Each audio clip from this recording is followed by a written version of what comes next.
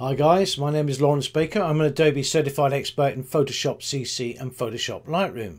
This video is going to be about creating a customized thumbnail for a YouTube video via Lightroom. I've picked on YouTube. It could be any other social media platform. Let's go to YouTube's page for the recommendations for the customized thumbnails, and I'm going to make a complaint here now guys, because if you want to find out these sizes, sometimes it's very difficult to find out. You have to really search for it. Let's go to YouTube's webpage now. Right, custom thumbnail best practices. Size, I won't read the blurb. Have a resolution of 1280 by 720. That's a 16:9 aspect ratio, by the way, with a minimum width of 640. A bit counterintuitive that. 1280, 640. Well, 2 times 640 is 1280. So what they're saying is you can't go below 640. Not even the crappiest phone with a camera in it will achieve 640 width, I can assure you. Why would you even think about 640? Anyway, are uploaded in image formats such as JPEG, GIF, BMP and PNG, which are all raster formats. Most of us will know what that means, but for photographs, which I'm going to upload or export, it's got to be a JPEG. I can go with PNG 24, but it will make the image size too big, because PNG can cope with continuous tone images, which are photographs. Anyway, JPEG. Remain under the 2 megabyte limit. Now, as far as Lightroom goes, it works in kilobytes. Well, a megabyte is 1,000 kilobytes, so it's 2,000 kilobytes. Try to use a 16:9 aspect ratio, as it's the most used on YouTube and the previews. And as I said, 1280 by 720 is 16:9 aspect ratio. Don't ask me to do math, I can't do it. Back to Lightroom. Right, I need to crop this image, and this is a very important message about cropping in Lightroom, and that means Adobe Camera Raw inside Bridge with Photoshop as well. Cropping does not change the image size.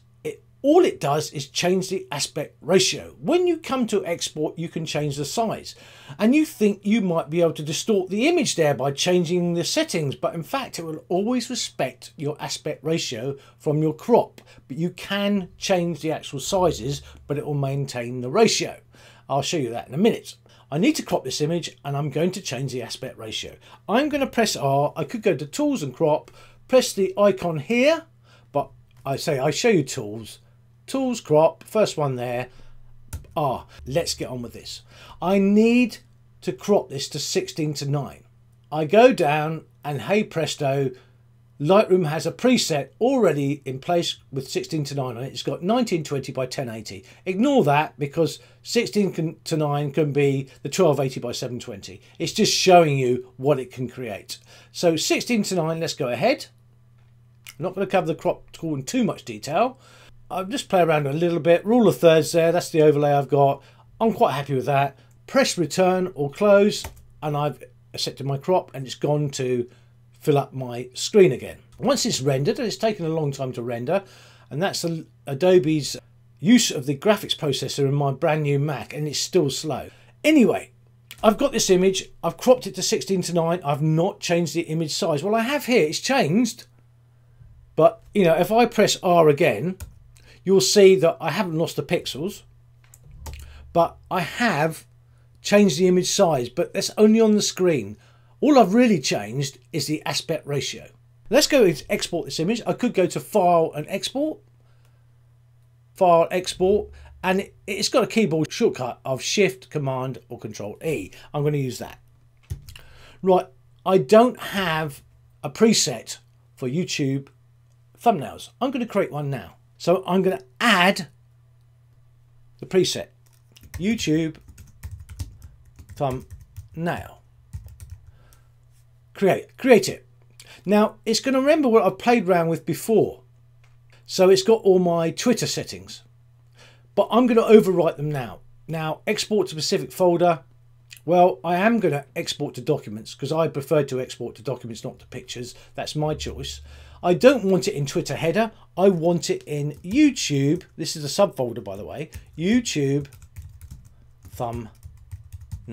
Do I want to add this tiny thumbnail back into my catalog? No, I don't. Existing files ask what to do. You can overwrite them, etc. But always ask what to do because it gives you the choice. Rename them. On this occasion, I'm not going to rename. I often rename my JPEGs because it makes them easier when you come to sort of upload them again. But I'm just going to go with the file name out of camera. But it's obviously going to put JPG on the end because I'm exporting a JPEG, which is in my file settings here.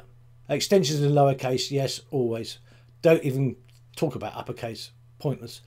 Image format JPEG, I could pick the other ones there, but no, it's a photograph JPEG, it's fine. Color space, this is really important. Always leave it on sRGB if you're going to another screen. Adobe RGB 1998 and ProPhoto RGB are much bigger color spaces.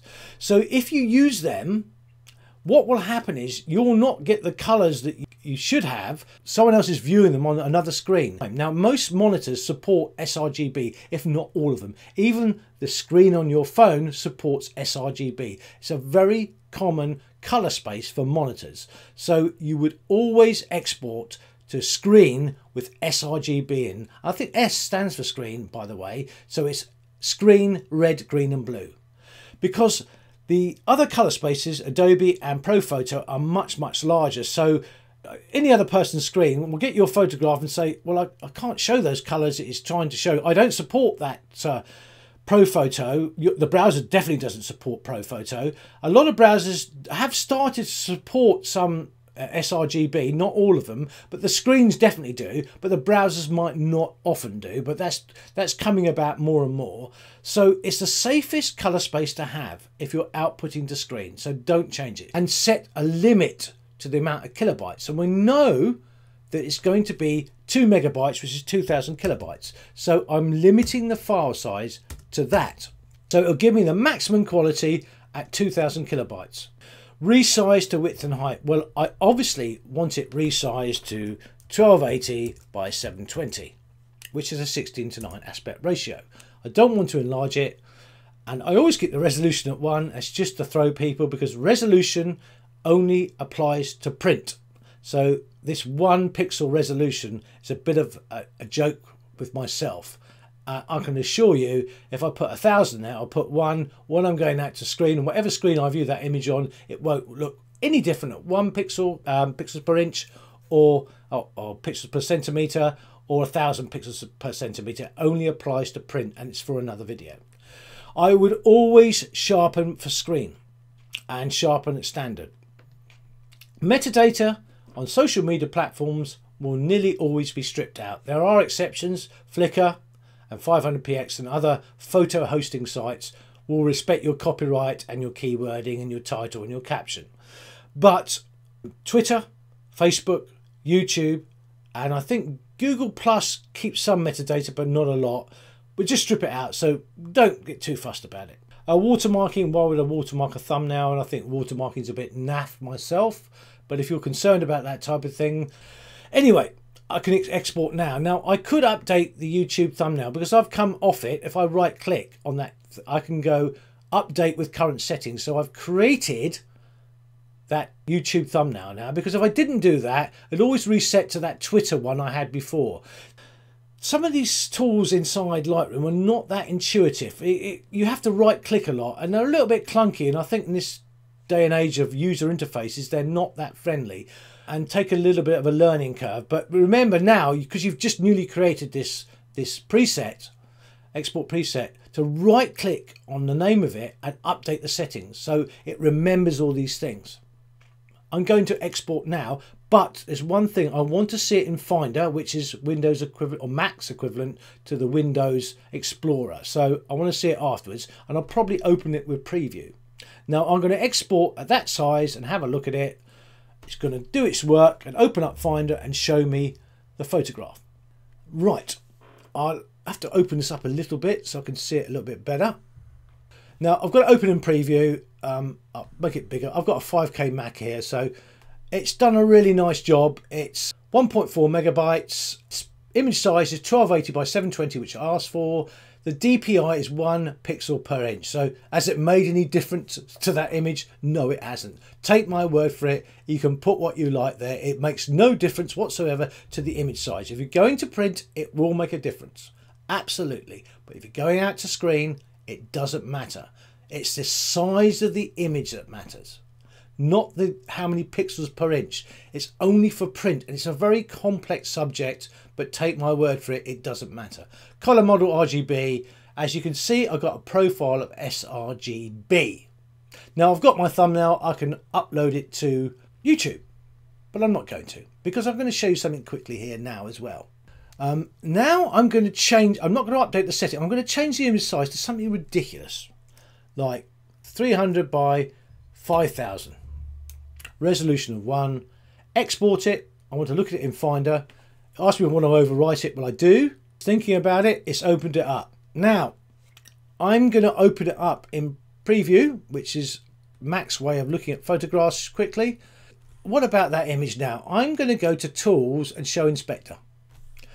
Now, it's made the image 300 by 169. It didn't do what I asked for by 2000 or 5000. It's respected my aspect ratio, so it won't resize the image in the same way that Photoshop's image size will do. You can't distort the image. It's still kept the aspect ratio. It's still 300 wide by 169, 16:9, and it's 1 pixel per inch, and it's sRGB. So that's just to show you that if you even resize with the dialog box and export, you can't distort the image. That really is how you export out of Lightroom. The points to remember are cropping is about aspect ratio. When you come to export, aspect ratio will still be important because you can't go above the aspect ratio. You can't distort the image. So try and remember that cropping is an aspect ratio thing and not an image size thing. Even when you export in Lightroom, you cannot change the aspect ratio. I hope you got something from this, guys. It's not a subject a lot of people will cover, and I hope I've informed you about cropping and exporting. Thank you very much.